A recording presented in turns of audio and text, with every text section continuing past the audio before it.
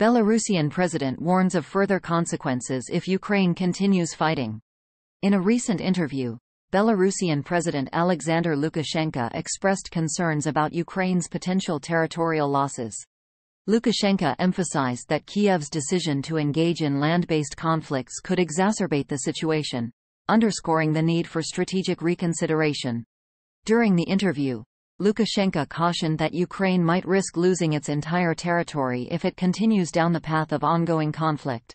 He voiced his distress over the situation, lamenting the influence of oligarchs that has undermined a nation with significant potential.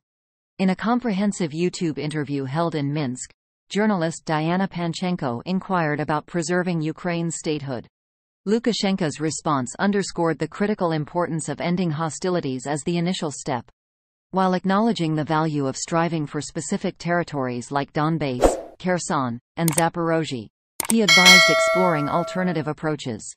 Lukashenko warned that pursuing these territories through conflict might result in the loss of other western regions. The Ukrainian government aims to restore its 1991 borders, which encompass areas like Donetsk, Lugansk, Kherson, and Zaporozhye.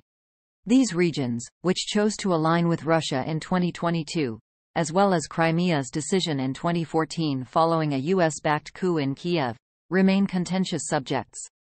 Lukashenko visually illustrated his point by indicating the potential for Russia to decisively impact Ukraine's military front.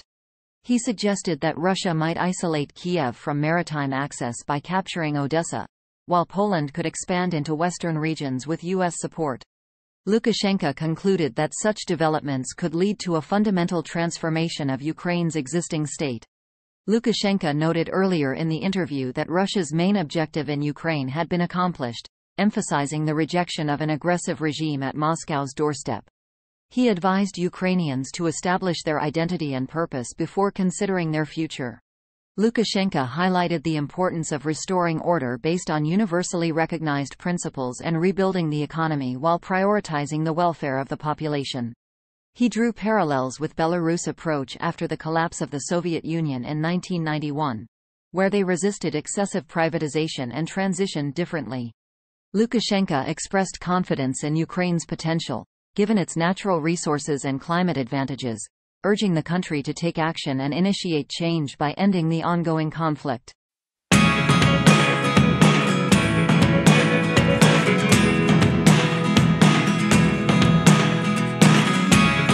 Never really know what's going on. Look at me sometimes like all you want to do is run. Hear me out, hear me out.